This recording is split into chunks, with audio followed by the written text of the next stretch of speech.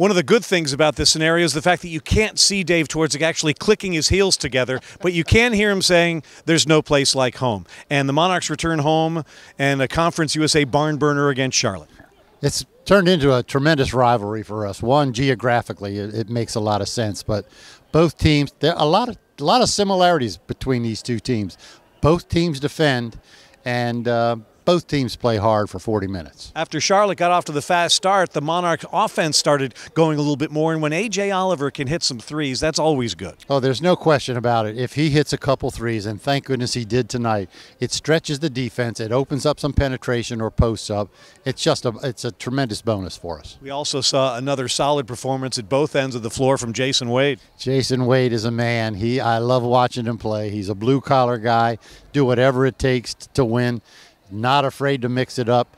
Plus, how about he developed a little bit of a jumper tonight? Little jump shot from Jason Wade, who'd go for a career-high 23 points. Aaron Carver, we've got to talk about him. 3 for 3 shooting the ball. He's never going to be a huge scorer, but he's cashing in when given the opportunity. 7 points and 15 rebounds. He's had 32 rebounds in the last 2 games, and he's undersized. He does it because he's smart, he sacrifices his body, and he's sound fundamentally. You said going into this game, one of the keys, and it's been a problem for Old Dominion, is turning over the basketball, live ball turnovers that turn into opponents' points. Those numbers look good for ODU tonight. In Charlotte, turnovers killed us. It resulted in 22 points. Tonight, we had single digits at only, I think it translated into 5 points.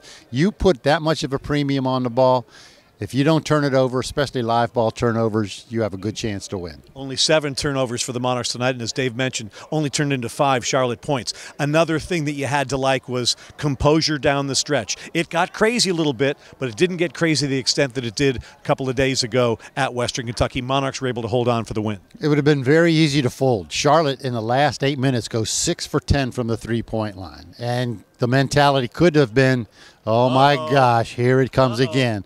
We have 2 guys now that are willing to step up. Jason Wade is one, Malik Curry also. They both did, and in the end, the Monarchs win over Charlotte 66-62. 5,490 here to see the Monarchs improve their overall record to 7-12. They're 3-3 in Conference USA. For the Hall of Famer Dave Twardzik, I'm Ted Alexander for Monarch Media.